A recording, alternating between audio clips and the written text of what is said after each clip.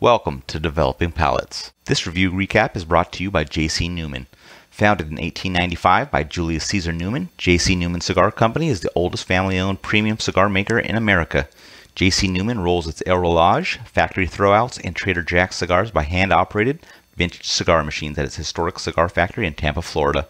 It also hand-rolls its Brick House, Perla del Mar, El Baton, and Quorum cigars at the J.C. Newman Pinza Cigar Factory in Esteli, Nicaragua. J.C. Newman's Diamond Crown, Maximus, Julius Caesar, and Black Diamond cigars are handmade at Tabacalera A Fuente in the Dominican Republic. With its longtime partners, the Fuente family, the Newmans founded the Cigar Family Charitable Foundation, which supports low-income families in the Dominican Republic with education, healthcare, vocational training, and clean water. Learn more by visiting jcnewman.com. Hello, everyone. Aaron Loomis here from the Ventura Cigar Company studio. With me today is Jiunn Liu, Seth Geis, John McTavish. How you guys doing? Cuevas. Getting test for the Cuevas. Make the pollen go away. Thank you. All right, so today we are talking about the Casa Cuevas Connecticut Toro. Cigar is 6" by 50 ring gauge. Comes out of the Tabacalera Las Lavas factory in the Dominican Republic. Wrapper's Ecuadorian Connecticut. Binders from Nicaragua. Filler is from the Dominican Republic and Nicaragua. Price point is $7.30, and the cigar was released in April of 2017. So, Jiunn, how about you tell us about your smoking experience? Okay.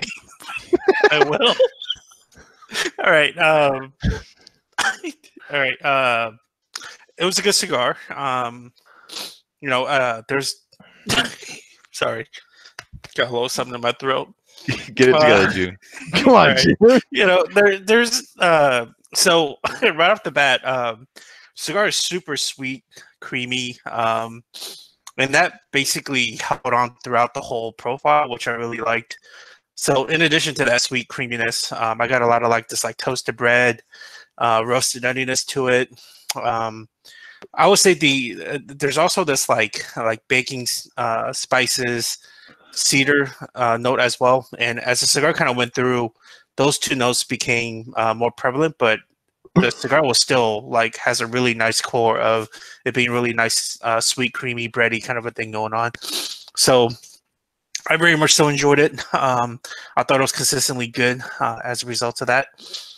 Medium body, medium strength kind of a thing going on. In terms of construction, I rated both to be very good.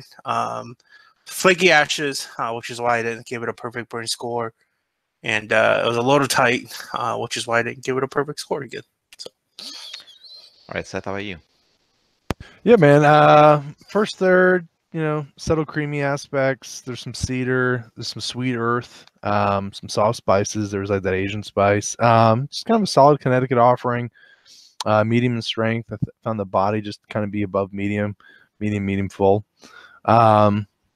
Second, third, a lot of similarities to that of the first. Major focus on cedar and cream. Increase in the spice, which was nice. So the body and strength probably went up to that medium full level.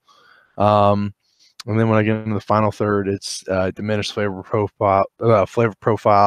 There's still the cream, some spices, some shaved wood. Really shaved wood notes are prominent with some just spices towards the end.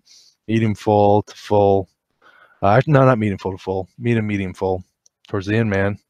Decent construction. Wasn't really blown away by it. The burn draw was a little tight, so that wasn't enjoyable. What about you, John? This is enjoyable. Sweet hay, some cedar, really nice. Like Jim was saying, there's some really nice baking spices, and I like that none of the flavors are jacking on my palate to begin with. There is some light pepper, but it's not in your face. It's not blasting my palate out. There's a great chocolate that was underneath, sort of an undercurrent. Very balanced first third, very enjoyable. If you took a typical Connecticut and made it more interesting, but didn't go crazy with the quote unquote new wave Connecticut, that's what the first third was. And the second third was kind of more of that, just with the cedar and the chocolate kind of trading places in the palate. A little bit of hay, like that traditional Connecticut hay kind of coming in there to round it out. So first third and second third for me were good. And then the last third, I think the intensity and the complexity fell off a little bit. So that chocolate kind of went away, and it was really just hay and cedar, which for me, certainly matches what a traditional Connecticut flavors is, and there's nothing wrong with that. It's just that to me is a pretty average profile for what's in the marketplace. In terms of burn and construction, it actually sparked some discussion because I marked the construction is amazing. It did have a minor canoe and a minor touch-up. So I don't know how to describe that. So for me, if I have more than one touch-up, to me it falls below the amazing score for us.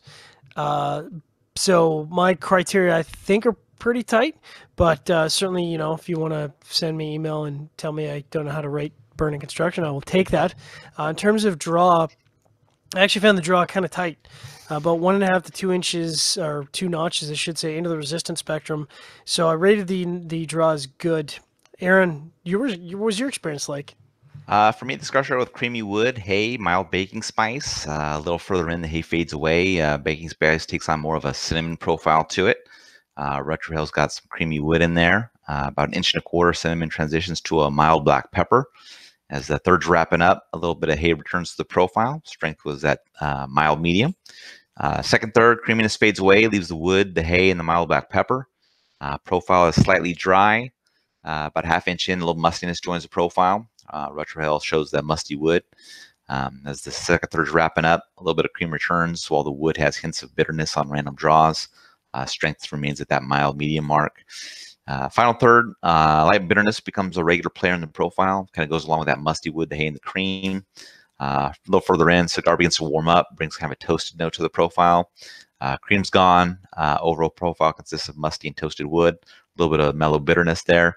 About 1 inch in, a vegetal note joins the profile, which replaces the toast. Retrohale's got musty wood and the vegetal note there. And that's how things wrap up. Strength bumps up to slightly below medium. In regards to construction, I thought the burn was perfect. It was straight the whole way. Ash held on 1.25 inch increments. And in regards to the draw, it was perfect. Had just amount of resistance I prefer. And just to be perfectly transparent, I'm the one that sent the email to John. So it'll be a discussion that we have after the show. All right. So overall, Jiunn, what were your thoughts on this one? Overall, what did I think about the Casa Cuevas? So it was, I liked it. I mean, this is, I think I realized like when I first started smoking cigars, I smoked a lot of Connecticut shades. I didn't know that back then, but it makes sense because, you know, lighter on the strength, not as heavy. But I realized as I kind of go through my cigar journey, I really enjoy a Connecticut shade. Something that's very much so like this, like that's something that's like really sweet, creamy, toasty bread, you know, got just enough of an accent and kind of a spice. And that's exactly what this was. So, you know, all those other times that bitched about, you know, Casa Cuevas not really making any big marks for me. I think this is definitely the favorite line of theirs of mine. So how about you, Seth? What were your overall thoughts? Dog, shut up. Is that the hair of the dog? Hair of the dogs, man. They're going. It's not a bad Connecticut, but I wasn't impressed by it. I think it lacked a lot of complexity, some transitioning. And I think if you look at the cigars, you know, this is kind of a smaller company, Connecticut. This isn't a mainstream Connecticut. That I think if you want to have a successful Connecticut, you have to be a little bit more wowing than this. It's one of these things I just don't think it's going to speak to a lot of like those everyday consumers. You're going to reach a lot of people. So I mean, that's unfair to put on the score. I just thought it was lacking. So that's just a little side note right there. How about you, John? What were your overall thoughts? Yeah, I mean, to me, this was in that nice middle ground where I think if you pick up a Connecticut off the shelf, you're either getting a classic Connecticut or you're getting what is a new wave Connecticut, which is a Connecticut with lots of spice and baking spice and everything kind of dialed to 9, which is nothing wrong with that, but it seems like there's a big middle ground that people could fit in. And I can honestly say this is kind of the first one that I've run into, with maybe the exception of one other manufacturer, that really neatly fits in there. So it doesn't blow your palate out. Like Jiunn was saying, it's kind of smack dab medium. The flavors are all balanced. There's some nuance. There's some complexity. To me, this was good all the way across. I really enjoyed it. I would definitely smoke this again. What about you, Aaron? Yeah, I thought this was a pretty nice, traditional Connecticut shade offering. It didn't get, some of that bitterness that a lot of Connecticut shade cigars get. until the final third, which was nice. You're typically going to get that at some point. Price point is super attractive for this. I mean, $7 for a true Toro. You know, it's hard to beat that. So if you're a fan of milder cigars, and you know, price is a factor, there's no reason not to give this a shot. I'd have no problem smoking this again. This kind of fits in my wheelhouse of something I would say that, you know, I would look forward to smoking this in the morning with some coffee and kind of seeing what that pairing looks like. But yeah, I think I would agree with Jiunn that this is probably my favorite of the various lines that we've smoked from them so far. So getting to the scores, we'll start at the top. Jiunn, you gave it a 6.92. John, you were next at 6.52. I gave it a 6.10, and Seth gave it a 5.65. So Jiunn, 6.92. Yeah, it's a great score. I really enjoyed it. I hope it gets cheaper at some point so I could go buy some. Because Right, I don't believe in paying MSRP for cigars. All right, John, 6.52. Yeah, I definitely enjoyed it. I think the price point is attractive. I was surprised that it didn't come in first. I kind of figured I would be top of the mark here, so kind of nice that I'm still back in that middle ground, not first, not last. But this is, if you like Connecticut's and you want to move up to something a little more complex, this one's a no-brainer, 100%. Yeah, my 6.10, I think, slightly above average flavor profile, fantastic construction. Price doesn't factor into our score, but that helps it after the fact. So I would have You no don't hand problems. out a lot of sixes. Yeah, I would have no problem smoking more of these. All right, Seth, 5.65. Yeah, it's an average cigar, man. Yeah. Boom. That's what I gave it. I know. Why do I get crap for being a hater? You're the No, outlier. nobody gave you I'm the crap. Who outlier. said that? Who said Dude, that? Loomis Jiunn even liked it. this little Loomis thing. even liked Jiunn's it. giving this little thing. Yeah. He doesn't even like One cigars. time. You just rated hair to dog. No, you have to give Seth credit. He commits either way. He commits to high or he commits to low. He just commits. Usually, it's one of these things. I Seth, love you. what do you have against Casa Casa Cuevas? I got the Cuevas, man. Yeah. So, All right. Any other thoughts on this from you guys? Do you guys know what Cuevas means, by the way? Casas, what is it? Caves.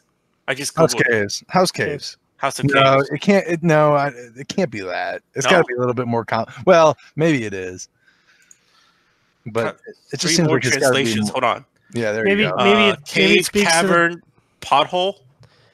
Yeah, it's not. There you go. It's pothole. It's a pothole cigar. I Maybe thought it's- I was about to read butthole. I was like, wait a minute. Pothole. Maybe it Anyway. speaks to the darkness that lives inside all of us. No, John's going real deep now. All right. All right, dude. Maybe All right. If you're just reflects on catching this video on Plato YouTube and you want to learn more about caves, you can read the full written review on the website developmentpalates.com. Follow us on all the social media channels, and you can catch all of our review recaps on podcasts. So iTunes, Google Play, and Podbean. Thank you for tuning in. We will catch you on the next one. Casa Cuevas.